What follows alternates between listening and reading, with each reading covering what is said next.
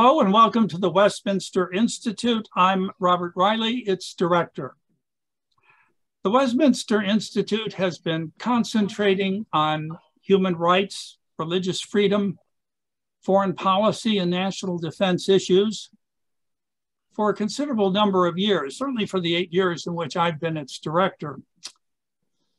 But the state of America is perhaps the key question that needs to be addressed. These other issues aren't going to matter much if the United States collapses from within. A recent NPR Ipsos poll, for instance, said that 70% of Americans believe the US is in crisis and at risk of failing. So we're here to attempt an answer to the very daunting question, what is the state of America? Joining me are two guests who are superbly qualified to attempt an answer to this question. First, we have Ambassador Alberto Fernandez, is Vice President of the Middle East Media Research Institute, a position he held prior to serving as the president of the Middle East Broadcasting Network, which is part of the US government's Agency for Global Media. He held that position for 3 years before returning to memory. He served as a Foreign Service Officer from 1983 to 1985. He was a career member of the US Senior Foreign Service, achieving its highest rank of Minister Counselor. He was US Ambassador to Equatorial Guinea and US Chargé d'Affaires to Sudan. He held senior public diplomacy positions at the US embassies in Afghanistan, Jordan, Syria, Guatemala, Kuwait, and in the State Department's Near East Affairs Bureau. He also served as the State Department's coordinator for the Center for Strategic Counterterrorism Communications from 2012 to 2015. A graduate of the University of Arizona in both his undergraduate and graduate degrees, and of the Defense Language Institute. Alberto served in the US Army and came to the United States as a refugee from Cuba in 1959. He is a prolific writer, most recently authoring the article Out with the Olds, In with the News, an analysis of America's woke cultural revolution. Our other guest is Mark Tooley, who is the president of the Institute on Religion and Democracy and editor of the Institute's Foreign Policy and National Security journal, Providence, a journal of Christianity and American foreign policy. He worked 8 years for the Central Intelligence Agency and is a graduate of Georgetown University. In 1994, Mark joined IRD to found its United Methodist Project and became IRD president in 2009. He's the author of several books, including Methodism and Politics in the 20th Century, from William McKinley to 9/11, and The Peace That Almost Was, the forgotten story of the 1861 Washington Peace Conference and the final attempt to avert the Civil War. He has written for the Wall Street Journal, Law and Liberty, National Review, and other publications. He contributed chapters to several books, including Race and Covenant, Recovering the Religious Roots for American Reconciliation, Just War and Christian Traditions, and Social Conservatism for the Common Good. Gentlemen, thank you for joining me today. What is the state of America? There are many ways, there are so many aspects of addressing this question. Perhaps one of the most fundamental ones is American culture losing its moral and ethical roots. I mean, I think when we address these issues, obviously the default question is to say things are terrible and, we're living in Babylon and, we're collapsing. And I think that case can very well be made. But I always do think that one has to have a perspective in the sense that if you look at American history, there have been many different, peaks and valleys. And when we talk about, for example, political, polarization, the late 60s and early 70s was a time of great political violence in the United States, the so-called days of rage, mostly from the left. So we've had many bad things, certainly when you talk about political culture and the state of the nation. I think that we have ample reasons to be deeply worried and deeply concerned. However, I do think we have to be a little careful about kind of this, just kind of saying that it's over. America is going to collapse. I think America could very well be collapsing morally and spiritually. I think that's a very good case that we can make.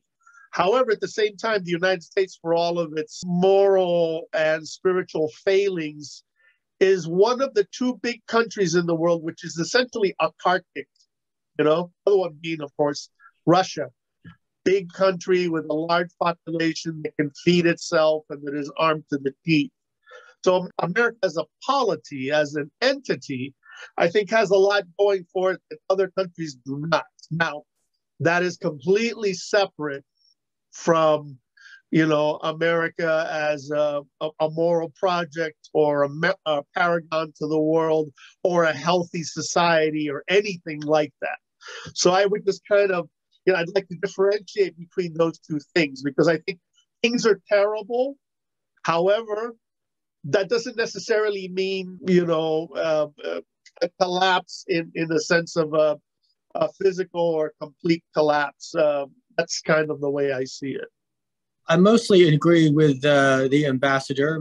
He spoke of the tumult of the 1960s and 1970s, the anti-war protest, and the sometimes violence of the far left. My earliest political memory is at age 6 in 1971. My mother took me to the May Day anti-war mobilization in DC, where several 100,000 hippies literally tried to shut down the government by blocking the streets. It made a huge impact on me, and it seemed like everything was imploding.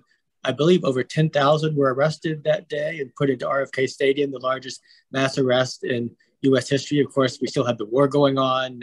40,000 had already been killed. I believe another 10,000 would be before the U.S. finally withdrew, and that was disastrous in terms of the collapse of Southeast Asia to the communists. So would I rather be alive in 1971 or 2022?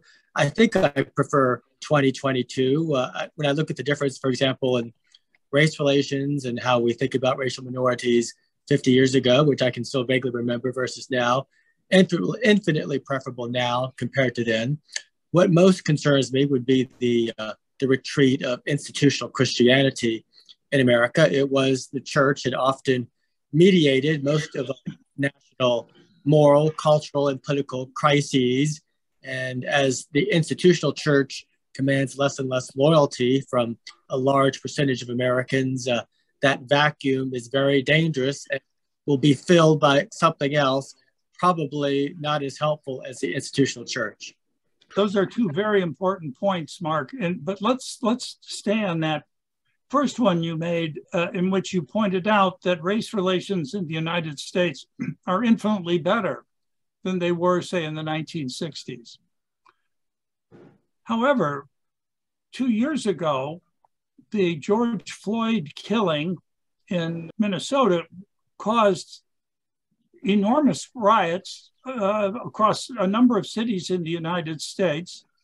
The purported pretext for them was, of course, police brutality and racism and unfair treatment of Blacks. And this became the mantra that underlay the famous slogan, Black Lives Matter, which you can still see in the yard signs of a number of American homes. So it was that event and the violence that attended it that sent a different message. And the message, of course, was that racism is rampant in the United States. Then the accusation came from the 1619 Project that America was based on, founded on racism, and that it's so institutionally embedded that only institutional destruction will solve it. So you're saying it's getting better. They were saying it's not only perhaps worse, but insolvable. Well, is racism worse than 50 years ago? I think that's an almost absurd assertion that can only be made by people who are very, very young or people who have no historical memory. Not long before I was born, the Freedom Riders were still trying to take public transportation through the South on Greyhound buses and were attacked by rioters and beaten, and the local police would not intervene to protect them. That was the situation at the time of my birth. That seems unimaginable now. Even in my childhood, I can recall people in the Washington area using the N-word freely and unapologetically. That would be completely unacceptable now. But, people are by nature ungrateful. We've made tremendous improvements in racial attitudes, and yet our human tendency is to ignore that and to complain and bewail about where we are. But the other problem gets to my earlier point, the retreat of the institutional church. With the retreat of institutional Christianity, we no longer have the spiritual understanding or the spiritual tools to understand forgiveness and mediation and moving forward. So we do have this tremendous stain of racism in our history, and we're unable to go with that. So many of us have persuaded ourselves we have to tear down the whole system because it cannot be redeemed. I think with the tools of Christianity, we understand, no, humanity is always fallen, but redemption is always available. Alberto, would you like to comment on that? Yeah, no, I think Mark is absolutely right. Of course, I know you've said, Mark, the only people who would think that are the very young or people with no historical memory. Unfortunately, we have people that are both very young and have no historical memory. So we're going to have people who are going to think that that there's more racism today than there was in the past. And I wrote a recent piece for Memory, and Pew did a study of the American electorate. Pew Research did a study, and it found that the most left-wing part of the American electorate, 6%, the most progressive part of it, tends to be well-educated, privileged, or comfortable economically, often white. And yet it is that demographic that in the Pew Research was the most likely to want American institutions to be completely demolished and redone because of institutional racism. So it's kind of this paradox that the percentage, the part of the electorate which is very well educated, very comfortable, and also, to be frank, very white, was the one that was the most dismissive of what we have and wanted it to be demolished. In fact, African Americans were less extreme than that demographic. So I do think that there is a problem of kind of no historical memory, and certainly among the young, the people having kind of misapprehensions. I also think there is a problem that we don't talk about, which is extremely complicated. I agree with you. I think there is less racism today than there was in the 70s, and I was a little kid. I don't remember it very well either. But America is different than it was in the 70s. And one of my big concerns is that in America today, so much of what is seen in this kind of binary black-white situation. And the reality is America is becoming much more complex in its kind of ethnic makeup. And it's something that we don't, people are uncomfortable. The term people of color was created to kind of try to put all of us brown people in the same category. And actually the world is not really like that. It's more common. So I feel we've come out of the kind of the racism that existed in the 60s and 70s. And yet we're entering in another situation where we're living a kind of very racialist world where there's this kind of zero-sum game situation being played. And I agree with you completely. This glue or this bond that that Christianity can bring is frayed and missing in so many places. So we have the condemnation and the heat and the anger of the past without the forgiveness, without the, you know, absolution that that faith, that a shared faith can give. And I think that's a very dangerous thing. I remember this, somebody said it, you know, if you don't like the Christian right, wait until you have the post-Christian right, right? But I think that's true of the post-Christian right, post-Christian left, post-Christian center, I think is a very, very scary thing. Well, both of you know the famous quote from Alexis de Tocqueville's Democracy in America, wherein he said, and I'm quoting from him, "There is no country in the world where the Christian religion retains a greater influence over the souls of men than America," unquote. Mark, you spoke of the deinstitutionalization of religion in America. How did that happen and how damaging is it? Well, it's very damaging, although I would point out that probably as a percentage of Americans, there are more people who are regular churchgoers now than there were in the 1830s when Tocqueville was writing. Partly owing to the fact people lived in more remote locations, but we shouldn't over-Christianize America's past. But nonetheless, I think Christianity had a greater hold over the commanding heights of culture when Tocqueville was writing than certainly it does today, and it leaves this tremendous spiritual vacuum in which people, especially the people we like to call as the elites, the educated elites, when they are not bound to any institutional religion, and therefore to validate themselves, to gain righteousness for themselves, they have to virtue signal and adopt the latest cause du jour, whether it's Black Matters or the LGBT cause or whatever is going to come across tomorrow. So they're on that constant treadmill that they can never completely keep up on. And the only solution is, I think, is the reinvigoration of organized religion in America.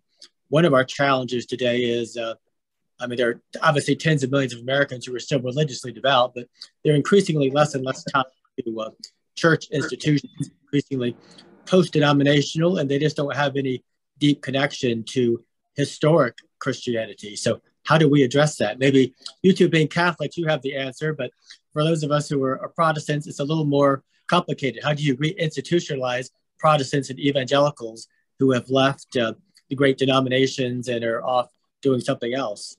Well, I agree. Of course, we Catholics have a whole slew of tremendous problems as well. And, when you talk about losing people, the Catholic Church also has a challenge of losing people. I mean, obviously, one of the deep challenges, which has always been true, from the time of the apostles, is making one's faith relevant and real and connected to people, and that challenge has always been true in the history of the church, and it's true today. And the danger also of kind of watering down Christianity, watering down the gospel, following the latest fashion, the latest cause, has always been a risk there. And so you do need people who are going to kind of have a clear vision of the truth and a clear understanding of how to present it. And I think this is a challenge, I think, across the institutional church writ large. And I think what's happened, and Mark, you've written about this, so correct me if I'm wrong, one of the challenges, and I think Robert, you've lived this as well, is that there was a time when there were these kind of religious guardrails in America. There was a kind of, aside from real faith, there was a kind of societal expectation, right? To be a Christian was expected, more or less. And I don't know if this died out in this, I think it began dying out in the 50s, 60s, 70s, but today, to be a Christian and to be a Christian in the public square has a price, has a real price. It's less convenient, right? It's less acceptable than it was. So I think there's a tremendous challenge to reach people who are the same people with the same issues and the same sins that have always existed, but doing it in this environment where there aren't these kind of cultural guardrails or the kind of the cultural Christianity that exists in a society, regardless of the beliefs that individuals may have, right? The personal beliefs that people may have. You know, a Southern writer came up with a very attractive phrase describing his youth, a youth back in the 40s and 50s, that he was cornered into virtue precisely by the Christian culture that was still extant at that time. But we're talking about a possible collapse from within in America, and Mark, some of the Christian religions collapsing from within. You have been a courageous and stalwart defender of Christian orthodoxy within the Methodist faith. When I don't know whether as a Catholic, I would be in a position to say certain sectors of that faith apostatized by going against such fundamental Christian teachings about marriage, about the immorality of homosexual acts, and about the nature of the laity and the priesthood. So you have been a witness to this, and you have been combating it. So you have an inside view of the internal forces of corrosion. Could you talk about that?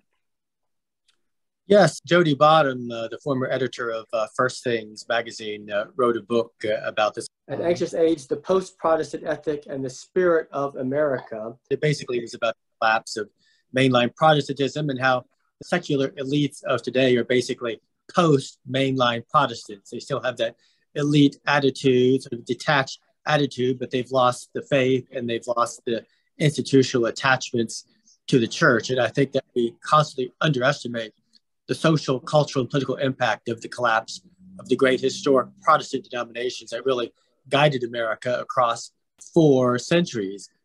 The Episcopalians and the Methodists and the Lutherans and others who now have almost completely receded from the scene and have been replaced either by secularism or by a post-denominational or non-denominational Christianity, which has many strengths, but also many weaknesses and is much less connected to the pillars of support of our democracy that the old line denominations had. So, Alberto, there was something you said with which I think Mark would agree, that Christian culture across the various denominations in a more traditional America provided guardrails, certainly morally speaking, but also in the general view of life, that the meaning of life was achieved in the transcendent, not in this world, that there were moral dislocations, disturbances in our souls, original sin, personal sin, which we as human beings were incapable of extirpating ourselves. We couldn't save ourselves. Therefore, we look to a savior, and that savior being Jesus Christ. Now, when that belief weakens or is removed, those problems still remain under different names, perhaps. And therefore, the approach to solutions to those problems becomes within this world, no longer a transcendent solution, but let's say an imminent one, which leads to these millenarian ideologies. When I was witnessing the riots following the George Floyd killing, and went on for some time, seizing cities, defund the police, and so forth. What fired the grievances of these young people? And it seemed to me it wasn't just the specific act of injustice against which they were reacting. It was sort of the grounds of their own existence. They thought that the reason why they weren't completely happy was someone else's fault, that something must have been taken from them. And they mean to get it back, not through those traditional means that Christianity always provided, which was humble service, prayer, self-control, moral behavior, honoring your parents, etc. Do you both agree with that general assessment? Yeah, sure. Look, what happened is, and Mark talks about, the collapse of the great Protestant denominations and faith in general is that, we all have that God-shaped vacuum, and that vacuum will be filled or it will be satisfied in some way. And we often talk about, like, drugs and sex and stuff like that people do, but there are other things, kind of worldly things, like the world of politics, right? And the cause of utopia, kind of utopian politics, which of course is a clear mark leftist politics that we've seen, from the years of the Bolsheviks. So of course, people are going to look for ways to fill that vacuum. And one of the ways that has happened even before the 2020 has been activism, right? And I think one can say that, so much of what is very good things often that have been done by secular or liberal or human rights or ecological rights or whatever rights organizations, all of those, of course, are offsprings from something which comes from Christianity, right? It's a kind of a secularized version of Christian service. It's being a missionary. It's being an evangelist, except you're being an evangelist for the whales or for climate change or for social justice or whatever. So yes, absolutely. There is a tremendous, kind of reaction to that. There's this ferment that exists that needs to be answered. One of the challenges is going to be is how people of faith, how they address this post-Christian world, or people that don't have these kind of general understanding of kind of Abrahamic religions writ large, but are uneasy, unhappy, and there's a problem, and how you're going to reach those people and communicate to them. Mark, do you want to... Another effect of the retreat of institutional Christianity in America has been the increasing propensity to horribilize everything, as though bad stuff wasn't always happening everywhere all the time throughout America, throughout human history. So, if you're a Christian, Catholic or Protestant, you recall the scripture that Satan is roaming the earth like a roaring lion. And so there's always been evil among us, but in this new secular age, when something horrible happens, it's treated as extraordinary and somehow evidence of perhaps the end of the world, or at least the end of the world as we know it. And we lose our sense of perspective and realism. Yeah, we have anathemas, but we have no repentance, or no true repentance and forgiveness. Mark, your extraordinarily fine journal, Providence, a journal of Christianity and foreign policy, has to address the impact of some of these issues on our foreign policy and how to address the harm that has occasioned. I could give some examples if that would help, but as a good friend of mine was the #2 person in AID, the Agency for International Development, for Asia for 3 years in the Trump administration. And he had lived in Central Asia for many years. He knew the territory. And of his experience, he told me, Bob, you must understand that the soft power of the United States is gone. We have been promoting abortion, the LGBT flag flying from our embassy in Kabul and other places. whereas these Asian peoples still have traditional family cultures, and they don't want that. And that's what America has officially come to represent and has promoted and has used its foreign aid to promote. Can you speak to the damage this might have done? And is there any way to address it? Well, you're right. It is very damaging for America and the West to be conflated by the traditionally religious majority of the world, conflated with secularism and sexual permissiveness, and the breakdown of the family. And it's hard for us to repair our culture from where we are, but the work must begin. Our journal focuses on stressing Christian realism, a school of thought associated with Reinhold Niebuhr, but more deeply and historically Augustinian, and stressing the fact that humanity is intrinsically sinful, but we do what we can with the tools that God gives us to advance some approximate good. And so, as you say, utopian schemes, domestic or international, are doomed to failure. We have to work for incremental change where it's possible. And so hopefully if we can rebuild traditional religious and moral beliefs in America, that will be reflected in our foreign policy. But just as important to re-emphasize and to reappreciate the founding principles of America about democracy, about human equality, about equal rights for all. That's the basis of American greatness, true American greatness. That's been America's appeal to the world for most of our history, and it can be appealing again. I think that message is still there. Often it's muted, but sadly, even many Americans, not just on the left, but also on the right, are increasingly asking questions, are skeptical or disdainful of our founding principles about human equality.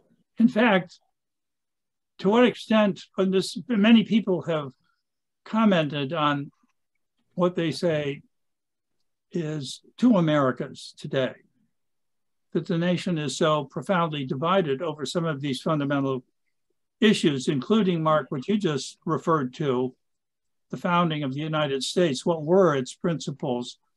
Were they universal moral principles to which we still adhere?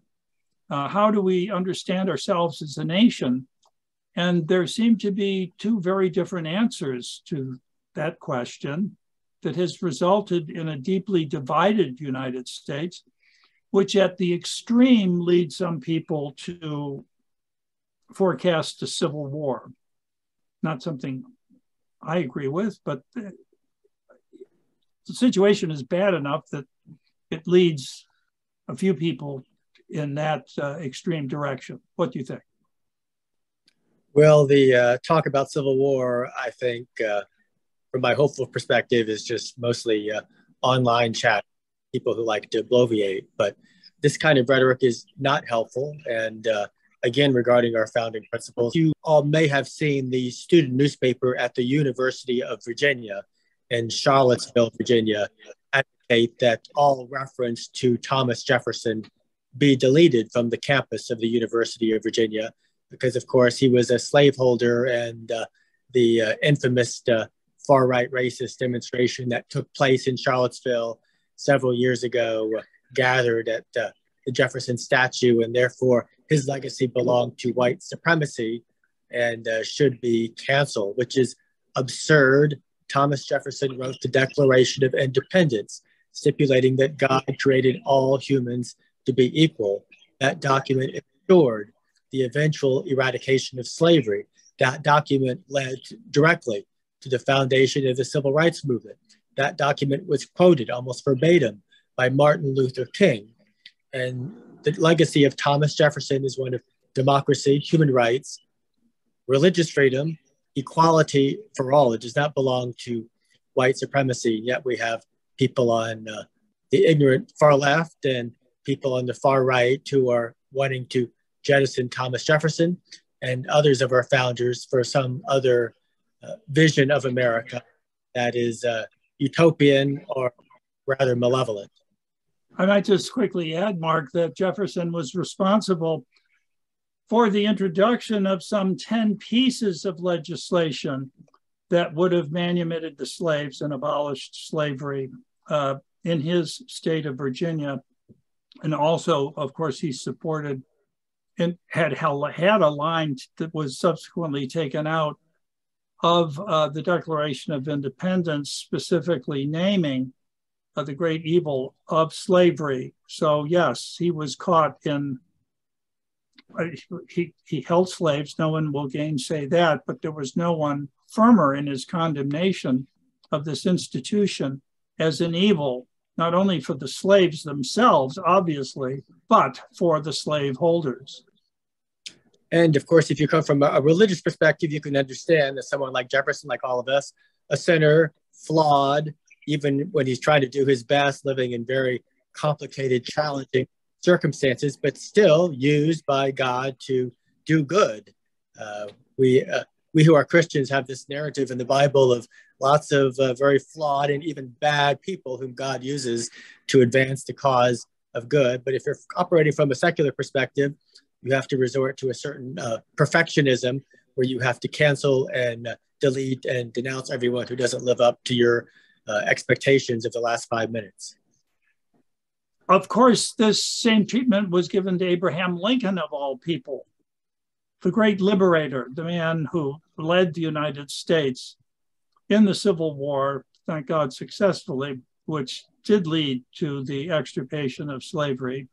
But there have been attempts to remove his statues, to defame him, to call him a racist. All of this does point, I think, it has the ideological component to it, which both of you have spoken about. But we ought to talk about the decline of education in the United States, the general decline of it, and to what extent it's responsible for this, and what were the reasons behind that decline? My area is more foreign policy than education. I don't know what exactly the reasons for the decline. Obviously, we have the challenge that, a kind of a new ideology or successor ideology has successfully completed the institutional capture of many organizations and entities that guide education, culture, formation, the universities, etc. And so you basically have a narrative that forms, which is a narrative of America, even before the 1619 Project, right? As America and its founding, its history as deeply problematic, deeply flawed, evil. We all accept that America is flawed like any other, human institution.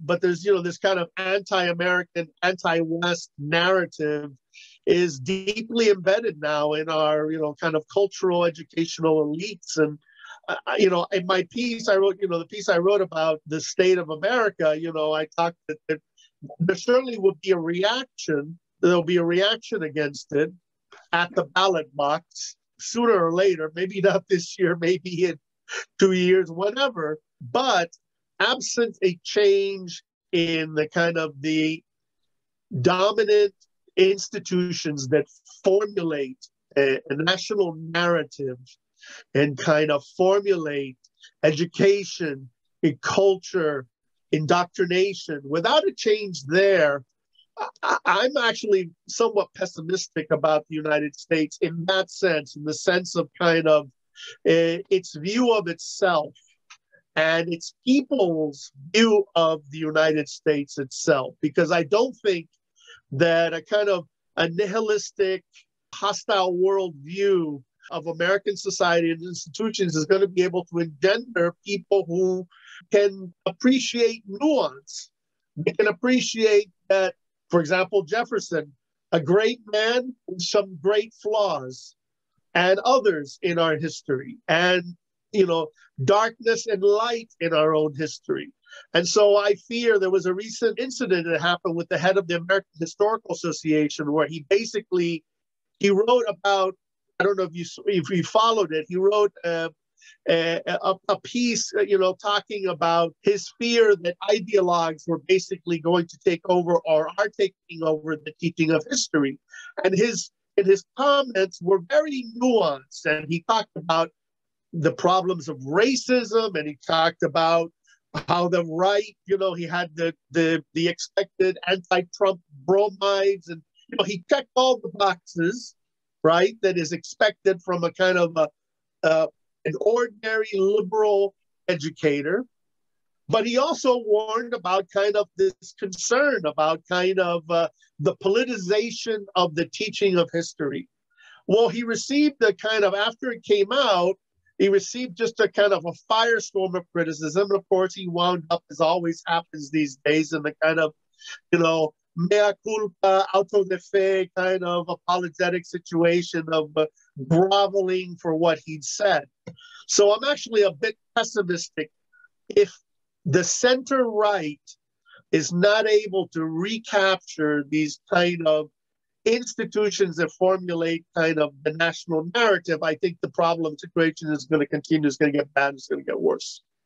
Yes, I was recently reading a Washington Post article about these issues, and a school teacher was talking about taking her class to a Virginia state park where she was horrified to find a statue or a memorial to former Governor Harry Byrd, who was running the state as a senator and governor for about 40 years and was unfortunately a segregationist, but his career included much more of that. She was so traumatized and fearful that the children, if they noticed this statue or memorial, they might have a complete meltdown on the scene. Well, of course, they wouldn't even know who Harry Byrd was, but this idea that children are so fragile that it can't be explained to them, that human life is complicated, people are complicated, everyone is a combination of good and bad, and including ourselves. So we have to be a little bit reluctant about looking our nose down on other people and maybe reflect on our own shortcomings. So yes, this is where we are. We're a lot of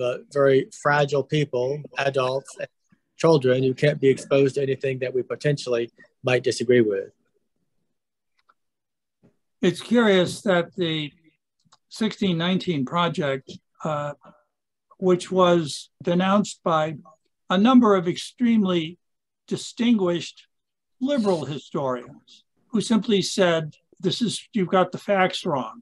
You're making absurd statements in here that are unsupported by any historical sources. And I also read the 1619 Project and wrote my own book chapter about it.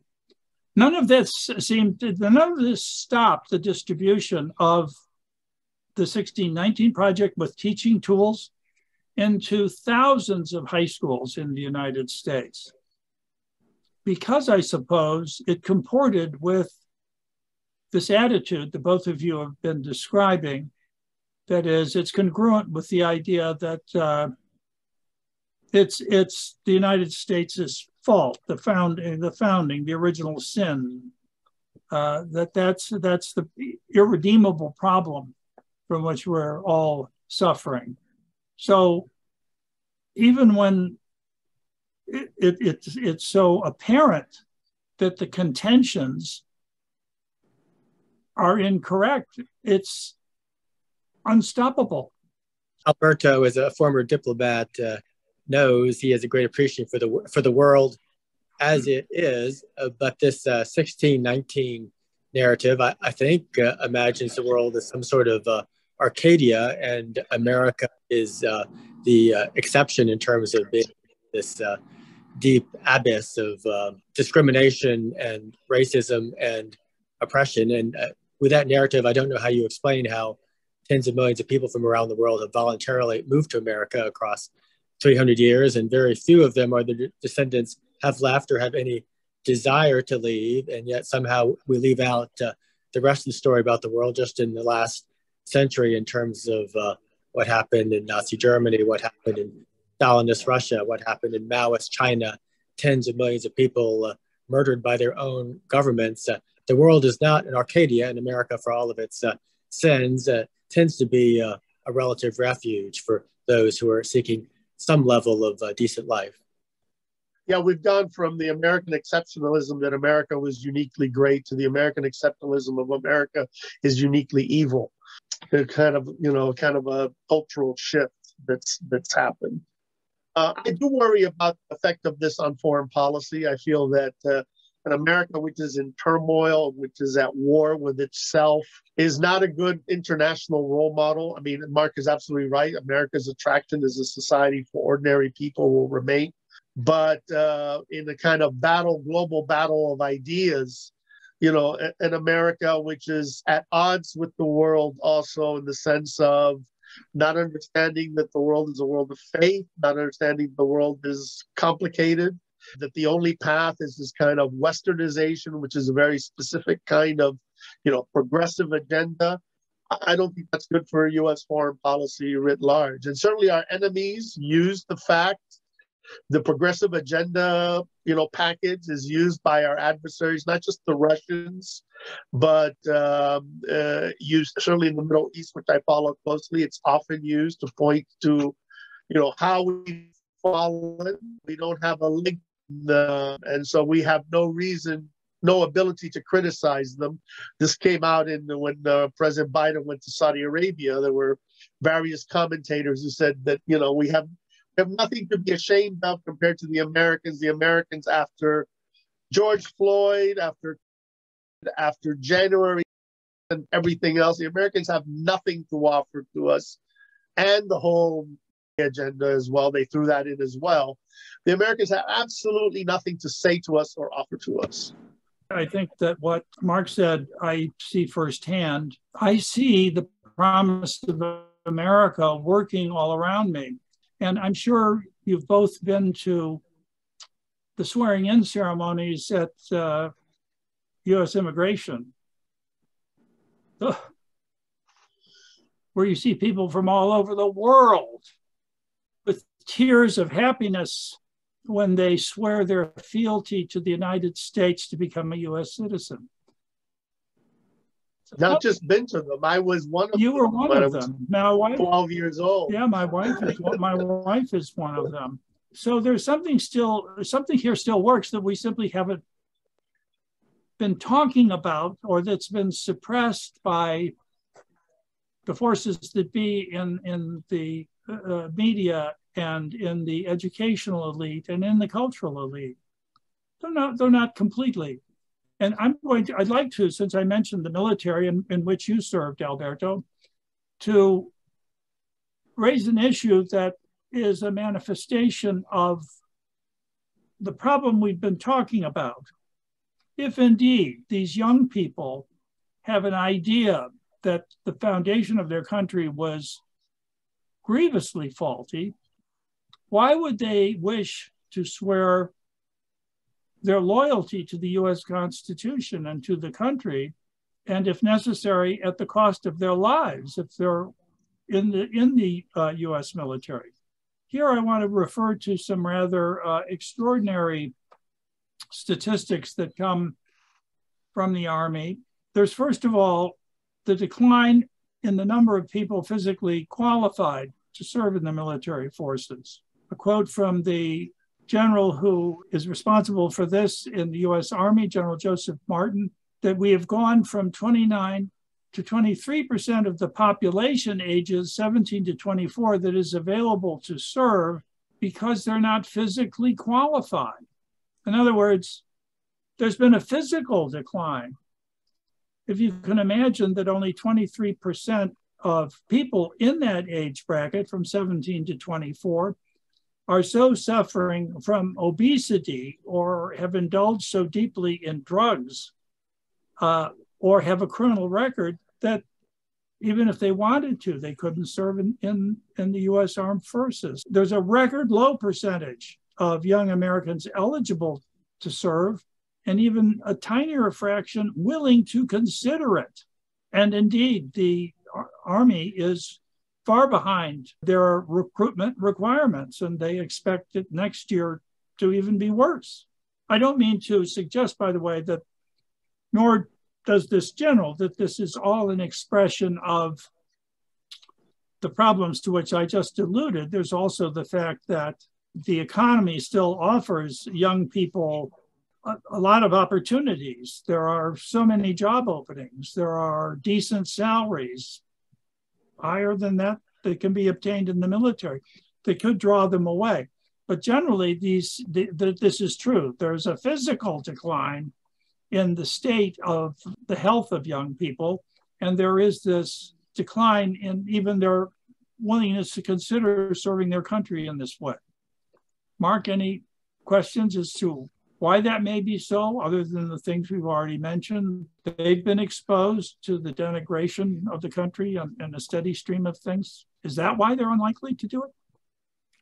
Well, I don't know. You mentioned fewer and fewer people are physically qualified, so that's a public health situation. I can't address that, but I do think there are signs of hope. A friend of mine has written, he's actually been active in fighting for greater immigration control. So whatever you think about that, but his new book is actually optimistic in terms of reviewing the data in terms of how immigrants of the last 20 years have successfully integrated into American society, and they're climbing economically, are becoming more politically diverse, much more Republican than they would have been 20 years ago, overwhelmingly English speaking, largely patriotic.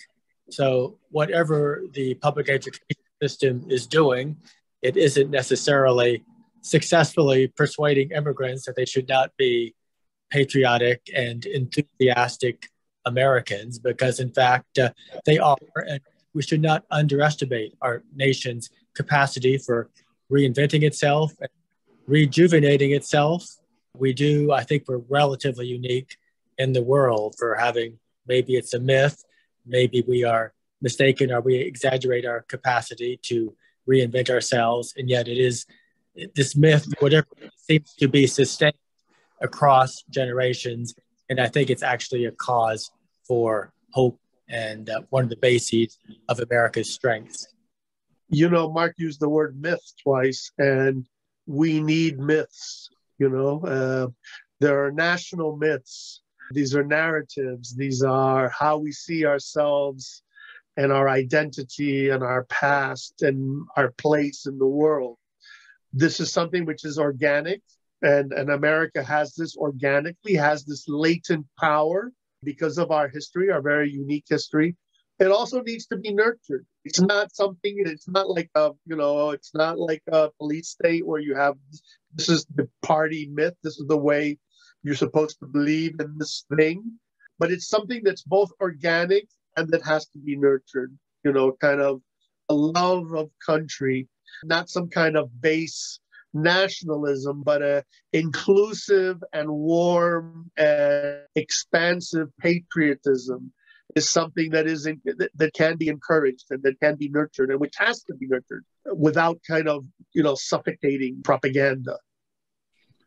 I think you both have mentioned the fact that the United States has come back from very serious problems which it has had in the past. I would only add that America has been misjudged by its foreign adversaries a number of times. It certainly was by Japan in World War II, and it certainly was by Nazi Germany. Americans were denigrated. I've read Hitler's own remarks about Americans being a commercial people immersed in their pleasures and the consumption of worldly goods, and they haven't the martial fiber to stand up to us. So we were supposed to be pushovers, and both Imperial Japan and Nazi Germany learned otherwise. A more immediate memory is 9/11, and Alberto is particularly aware of how America was judged by Osama bin Laden and other radical Islamists as a thoroughly corrupt, materialist people lost in malls, shopping for ever larger home entertainment centers. They found out otherwise.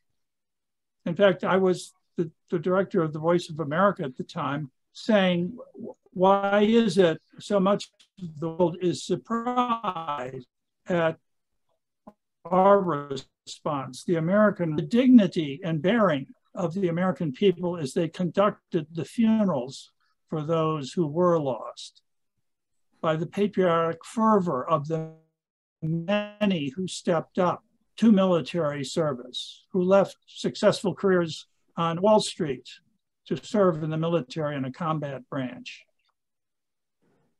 I recall many Europeans being amazed because they too thought America was too corrupt to respond in this way. And so I mentioned to the staff, that's our fault. We can't blame the general American media, whose job is to tell bad news and to entertain in a way. Ours is to tell the story about the American character that they wouldn't otherwise hear. And now things have changed since 9/11. We can't say in any way that they've gotten better. Do we still have the fiber to react the next time we're hit? Is there still enough underlying character and patriotism to replicate that performance, do you think? Well, I think there is, but it depends on what for. I think that there is a kind of innate patriotism among Americans. There is an innate sense of service, of people wanting to protect their country and serve their country. However, if you try to conflate or confuse the defense of the country to the defense or the promulgation of a kind of a global American empire with a progressive agenda, which is not shared by people, that's not a really very attractive proposition. So I think the American people would always defend their country. I think that there are true patriots who would do that and soldiers that would do that. Another misadventure, I mean, you talked about 9/11, right? That whole exercise left a very bad taste in people's mouths, how it ended, right? It's one thing to fight back against the people that hit us, on 9/11, the Salafi jihadists who attacked the United States. That was a national cause and people were in favor of that. 20 years later, a lot of the American people were tired of Afghanistan and wondering, why were we in Iraq at the service of a regime, government that's was mostly controlled by Iran. We kind of lost our way along the way. So I would just kind of make that differentiation. I think there would be people that defend America, but defend her from what and for what? I think Americans are naturally patriotic no matter what may be going on in the universities or the public school systems, and who we are, what we are, is the accumulation of our history for the last 400 years, and that history is very difficult to undo. I think it's built into our cultural DNA, and I think that strength will sustain us through any future crises. It's also been a reminder to us, the war in Ukraine, that democracies in America especially are very, very self-reflective, self-critical, obsessed with our faults. But at least we do have these conversations and the capacity to self-reform, hopefully as a result of them. The dictatorships constantly lie to each other, and dictator quite never be sure what's actually going on in their own country. So we've seen this happen with Putin and what's happening to his forces in Ukraine, and that's a mistake that dictatorships and authoritarian regimes make over and over and over. Regimes built on lies and therefore removed from reality. I may close with this big question. What are the sources of renewal within American society today? If we are faced with decline in religion, decline in family, decline in morals, even physical decline, what is it that can be done or perhaps has already been done to restore ourselves? First of all, spiritually, and then other important ways. Well, I mean, I think of that term that Edmund Burke used about the small platoons, the small things. I think the biggest defense and the biggest service that we can make to America, obviously we have to be good citizens, but it's to be right with our families, with our communities, with our churches, and to strengthen them and protect them in this, lost world that we're in. When I was in the military, there was this line, they said, you can't do everything. You should fix the foxhole that you're in, right? So we need to fix the foxhole that we're in. Yes, dream big, but take care of these things, first of all. Those are the building blocks of everything else in a future greatness. I agree with Alberto. This sense, the strong sense of the individual to shape your own destiny, to plan and shape future, to work for a better tomorrow, that we are not static, we're not wedded to the past. There are always new possibilities. The unique gift of American culture, of our crossing the Atlantic and conquering the frontier, there's always a better day that we could work for. I would like to offer my own observation that I see in the realm of education, not only the homeschooling that's been going on for quite some time, and parents so concerned about the nature of public education that they educate their children in concert with other families that are doing the same thing. But the creation of new schools based upon traditional education and sound religious values. There is almost an underground of such educational institutions. They're small but growing. And also you see that in higher education with private schools. You have the great example of Hillsdale College in Michigan and its president, Larry Arnn. It's now one of the hardest schools to get into in the United States. And I'll close just with some personal anecdotes and things that do give me hope in young people who undertake to do the hardest things. Thank you very much, Ambassador Alberto Fernandez from the Middle East Media Research Institute, and Mark Tooley, president of the Institute on Religion and Democracy, for joining me today to answer the question, what is the state of America? Now, I urge our audience to go to the Westminster Institute website or to our YouTube channel, where you can see the other subjects we've been covering: China, Taiwan, Russia, Ukraine, the Middle East, and other matters. And you also please can go through our list of offerings to find the fine contributions from Alberto Fernandez and his other appearances. So thank you again for joining us. I'm Robert Riley.